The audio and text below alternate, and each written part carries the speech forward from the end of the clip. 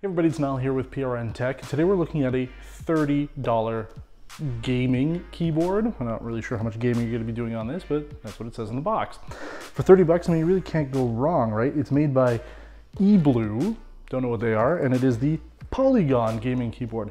And you can tell that this is a very quality product because if you actually read some of the description of it, for example, the front says, this gaming keyboard is tailor-made for entry-level users. It has high durability and resistance.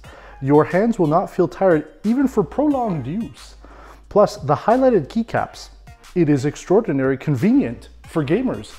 Extraordinary convenient. This has to be good. So, for 30 bucks, I figured we'd pick it up, got it at our local sort of business store kind of thing.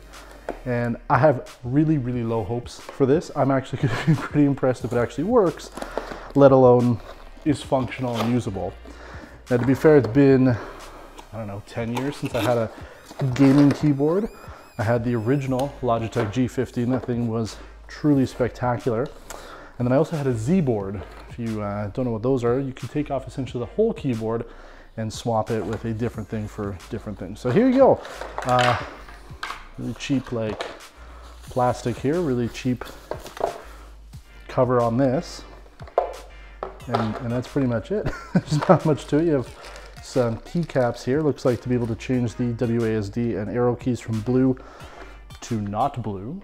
And really the only feature that this has other than it being a keyboard is it says it lights up. It's a blue light up keyboard. And oh, wow, look at the back of that. It's blue, amazing. Now, obviously we're gonna need a computer to be able to try this. So we're not gonna be able to do it up here in our studio. Oh my God, man, those are thick. So we're gonna plug it in downstairs. Oh my God. And we're gonna see, is it worth buying a $30 keyboard from a company you've never heard of? Okay, before you get all upset in the comments, yes, I'm using my iMac. It's not a gaming device, it's not a PC. I get it, this is not meant for gaming, but guess what? As much as I regret buying this computer, it's the only one I have right now. So while I'd love to be able to use a PC, I just don't have one. The ThinkPad that we have really doesn't game. And then the server also, actually the whole server cluster sitting right beside me. It's not really meant for gaming either, we've tried. So we're gonna plug in our gaming keyboard here now. Ooh, wow. So the bottom part of the keyboard here is lit up. So far that's it. I was kind of expecting it to be a little bit more. None of the keys seem to actually light up yet, but maybe there's a driver I need to install. I mean, I know it's a Mac, but maybe there's some software I need to install, because really if it's just the bottom of it, it seems a little misleading. It does say on our very English keyboard here, for the blue illumination. Blue illumination is released from the keyboard to give an astonishing effect.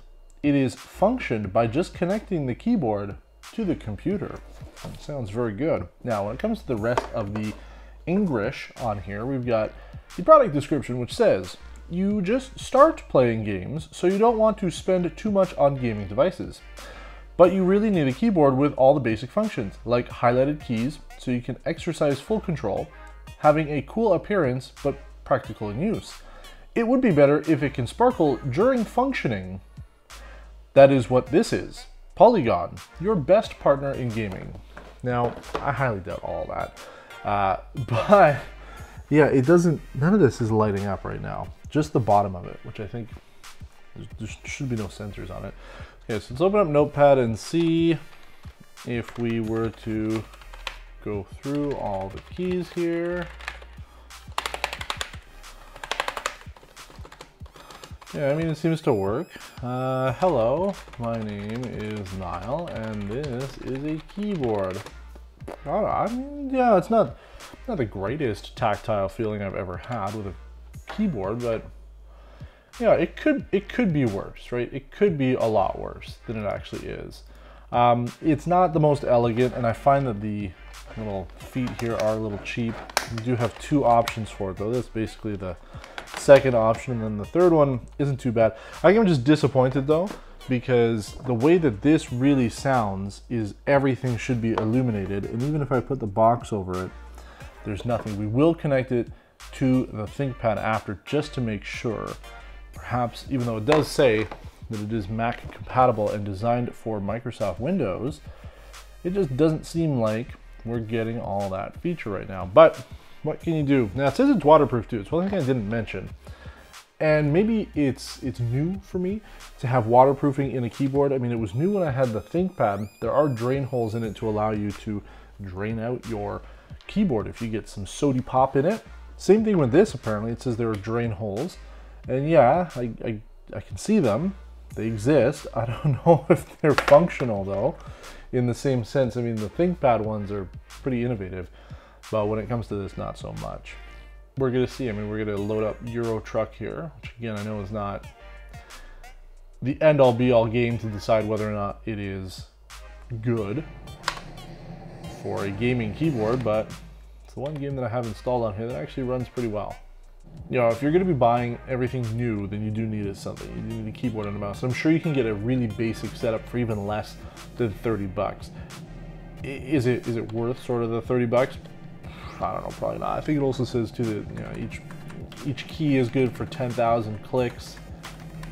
I mean, maybe. I've never worn out a keyboard before, at least from the click perspective, but yeah, I don't know. I mean, for what I'm doing with this, which is really going to be server and PC deployment, it isn't bad. Am I going to return it and get my 30 bucks back? I don't think so. I'm actually, yeah, I'm probably going to hold on to it. It's not that bad. Okay, as I mentioned here, we're going to just quickly test it on the PC, just in case that there's drivers that would actually allow me to use some of the backlighting that it's supposed to have. So we're going to see, and I don't have a mouse for this right now, so I have to sort of go in between the computer here and my track point. But let's see, the instructions here don't have much. It says to start it up, you plug it in, that makes sense. Light indicator, blue illumination. Oh, those a-holes. You look at the instructions here, it clearly says blue illumination is just their stupid POL4GON logo. Like, you don't even get actual backlit keypad. I guess for 30 bucks I shouldn't have expected much, right? But if I Google E-BLUE, oh, here we go, www.E-BLUE, E3LUE? What? 3lue.com/int, because it's actually not E-BLUE. Jesus, it's E3LUE, but I guess the 3 is meant to look like a B.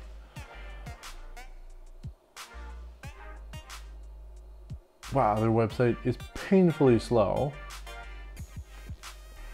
I think they have quite a bit of stuff. I don't know if it's very good stuff, but yeah, I'm not even gonna waste my time looking for this because I know, oh, Cobra, that's the other product that they had at BuroPro. Anyway, I mean, the keyboard works, right? It's 30 bucks. It's up to you to decide whether or not it's worth the 30 bucks. I think for me, for what I'm using this for right now, it'll get the job done. I could have saved 20 bucks, 10 bucks if I went with something that wasn't gaming. I really don't understand. I guess it's just the blue keys that make it into a gaming keyboard, but there you go. It's a keyboard. It's a $30 keyboard. There's not much more to it.